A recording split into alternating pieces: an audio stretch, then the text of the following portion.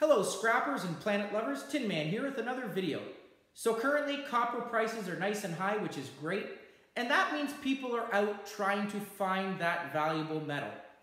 This video was actually inspired by one of my subscribers and supporters, and they commented the other day saying that someone across the street moved out, they left their vacuum cleaner and their carpet cleaner and other appliances and stuff, and someone drove by and just cut the cords and took those, which is a great find, but they left everything else.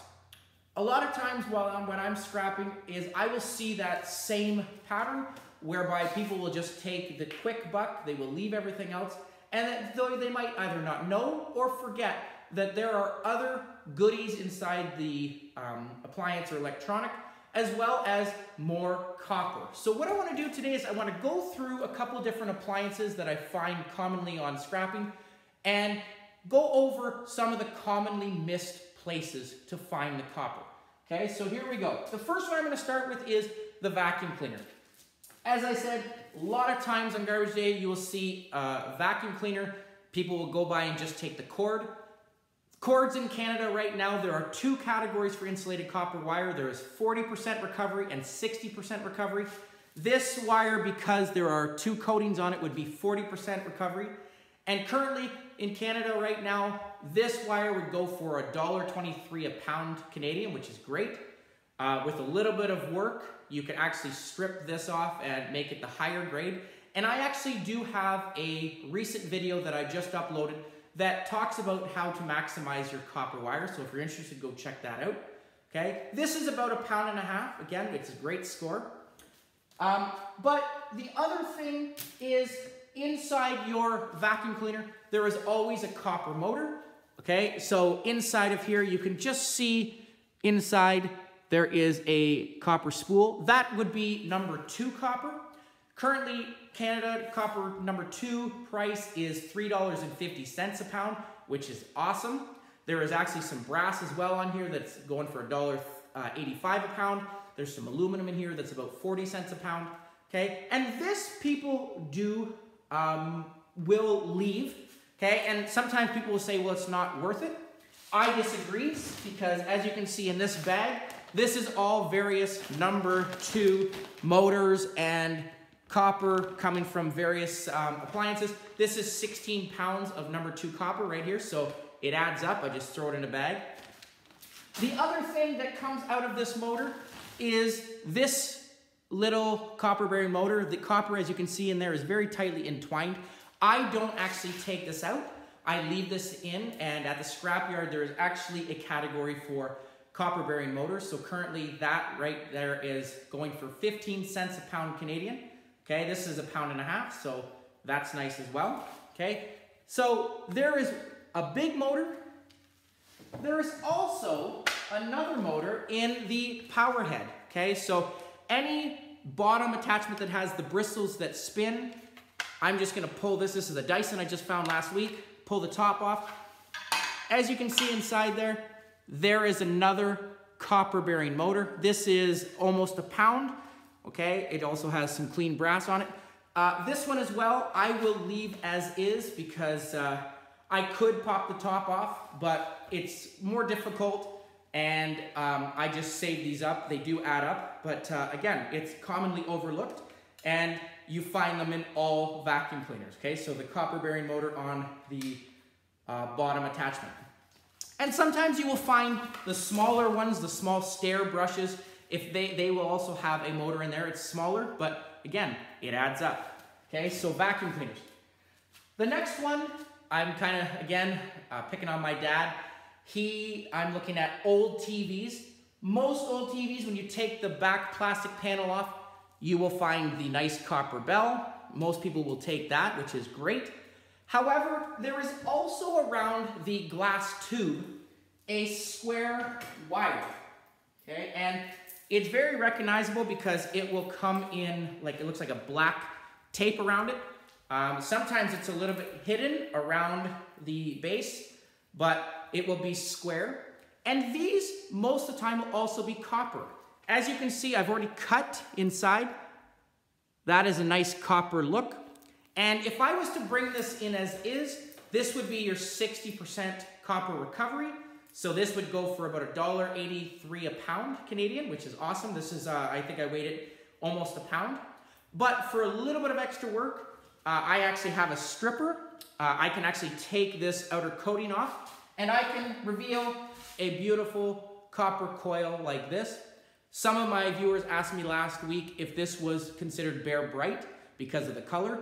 And yes, it does look like bare bright, but the rule is if the wire strands are thinner than a pencil length, they will be considered number 2 copper. Okay, so 350. If this was thicker than a pencil lead, it would be bare bright, which currently in Canada is $4.10 Canadian, which is amazing. But I'm not going to sniffle at 350. So there are 2 ways that I can get this off. I can use an X-Acto knife and go all the way down with my vise. But because I have a stripper, I can use that as well. One little thing I do want you to caution yourself on is before you actually take the time to strip it, you do want to cut the wire. And because here's why. You will see, here's 2 different examples. On the left, you see a really nice copper. So the inside of this is copper. But the other side, the other one, sorry, this is a better view. As you can see inside, it is metallic looking wire inside. So this is actually, this one is aluminum. And aluminum in Canada, this is not going to be worth my time for this. I would just throw it in my dirty aluminum as is. It's not going to be worth my time stripping it, taking it apart. So this will stay as is in my dirty aluminum, okay? But the copper one, I definitely want to strip. And I actually right now have attached to my stripper one that just to show you a quick little example. Just gonna throw it through.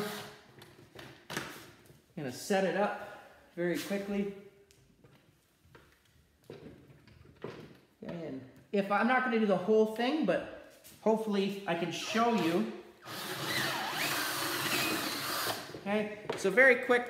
And again, as you can see, there is the nice coating. Some places, because this is kind of flimsy, I'm gonna have to open up again with an X-Acto knife, but you can see the really nice coil. And this, just looking as is, may not be your best test.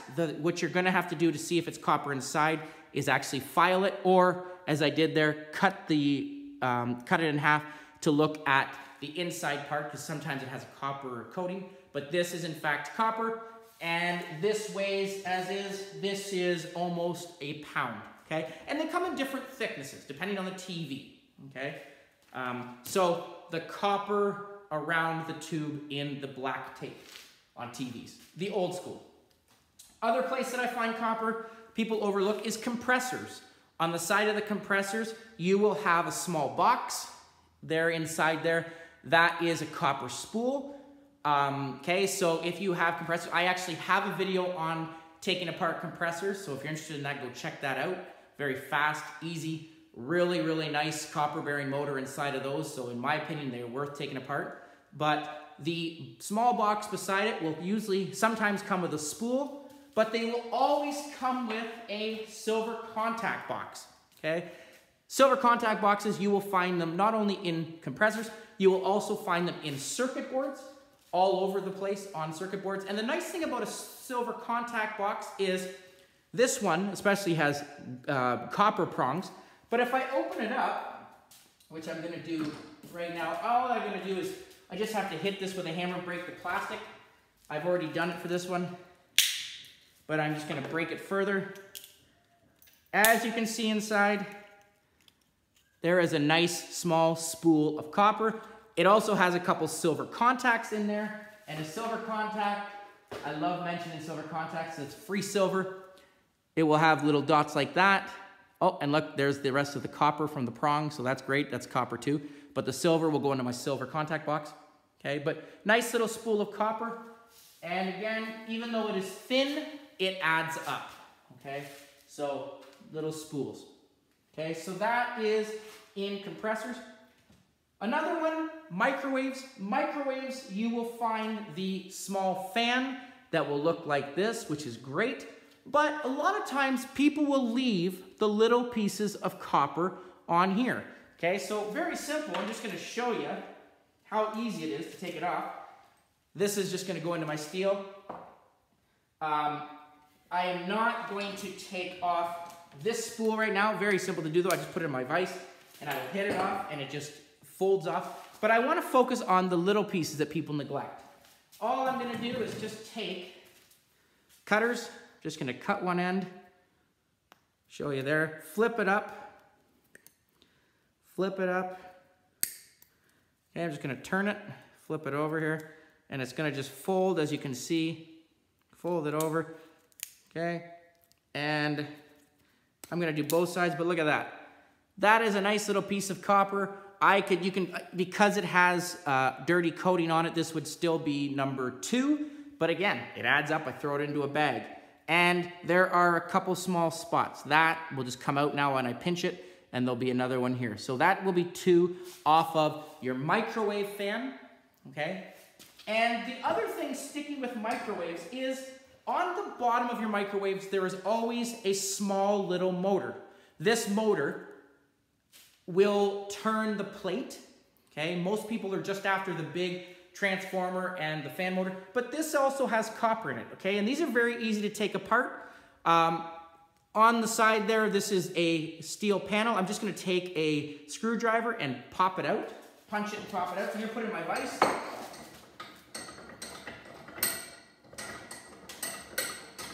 Okay, so this is off of a microwave. And a lot of times, especially now with microwaves being more, I think, cheaply made or easily made, more cost effective, the transformers that you usually find are actually becoming replaced with aluminum. So this is a great place where they continue to keep it as copper. Okay, so this plate is going to go into my steel. I have just revealed some gears. These I just pop out, throw them into my garbage. Okay, there will be an additional plate there. Okay, I'm just going to pull that off. Those prongs are copper. Sometimes you'll see them as brass. Okay, but even better, they're copper. And I also now just have to pop up this next frame. And all I'm going to do, as you can see, I'm just actually pulling it up and revealing the copper. Okay, so I'm actually going to try just pulling it up. Sometimes I will actually just put it into the vise again to pull up that panel. Okay, I'm actually just going to take it out, feed it up. Okay, don't want to forget, take these prongs out later, put them in my coffer. And here it is. Here's my other copper wire. So more steel. There is my copper. Nice thing about this is all I have to do is pop the plastic off. Just gonna cut it off, very simple. Wear safety glasses, because when you're dealing with small things like that, I see a lot of people not wearing safety glasses, and potential of getting yourself in the eye with some plastic is not worth the little bit of copper while scrapping, okay? Your eyesight is worth a lot more than that, in my opinion. Okay, so there is the nice spool of copper. I'm just gonna pull it off. There it is. Okay, so a nice spool, very finely wired. It's just like very silky, smooth, thin. But again, I throw that into my number 2 bag and it adds up. Okay, so that is the small motors that you are going to find on the bottom of your microwave. Okay, another one, little motors that you will find on dishwashers. People will get the big motor, but they will forget the little motor like this. This is beautiful because it has 2 nice spools of copper. Very simple. I just pop this off. There you go. Same idea that I did with this copper. I would just take a pair of pliers, cut off the plastic, and that copper is going to just slide out. Okay, so 2 nice spools of copper right there. And this, as well, as I said, is on dishwashers. Okay. Another one is, I think a lot of times I find on circuit boards. I actually do have a video on taking copper off on circuit boards, the stuff that is visual, but there is stuff also that is kind of hidden, okay? You will find sometimes on circuit boards, you know, spools that have the plastic wrap around them. Here's another smaller one, okay? Here's one that very, very hard to see, but you can see on the bottom there's a couple copper prongs, and I've kind of opened it up for you just to reveal the copper, Okay, so some nice copper there. And the other thing is, if I look at this circuit board here, it looks pretty basic. The aluminum heat sinks, this is a place that is commonly overlooked. So this aluminum heat sink, this is pure aluminum going for 40 cents a pound Canadian. They come in all sizes, and I actually do have a video on taking apart aluminum from aluminum circuit boards for aluminum heat sinks. It's definitely worth taking them and putting them in your clean aluminum because it adds up quick. But the attachment you see there, there's always going to be a screw that bolts it in. And I'm just going to take my screwdriver right now, and I'm just going to take it out. Okay, so my other video just focused on the heat sink. This one is a little bit different. Okay, I want to make sure before I put this into my clean aluminum, I want to get these screws out, because if I don't, then it's going to be dirty. But I want to focus on this prong now. Okay, these prongs, if I cut this off,